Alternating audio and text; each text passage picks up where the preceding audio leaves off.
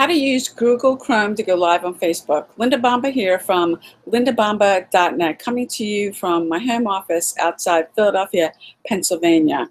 And I'm here, I'm going to show you how to use, I am on Chrome, how to use Chrome to go live. Now you want to come over to your profile and you want to click live video. And it's going to say accessing camera. I want to screen share, so I mean, if you didn't want to screen share, you would not click this.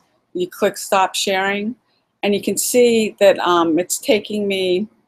I don't want to click the live button. In fact, I just went live on Facebook, but you have it on public. You can put a title in here.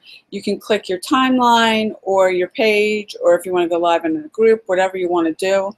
And this is screen sharing your, whatever you want to pull up. If you want to pull up your Facebook, if you want to go over to, I would have to pick another, go into another browser. You're going to need more than one browser on your, and I would come over here and would show my page. If you were trying to show somebody how to do something and you had to log into one of your back offices or something like that, then that's what you would need to do, and then you could screen share.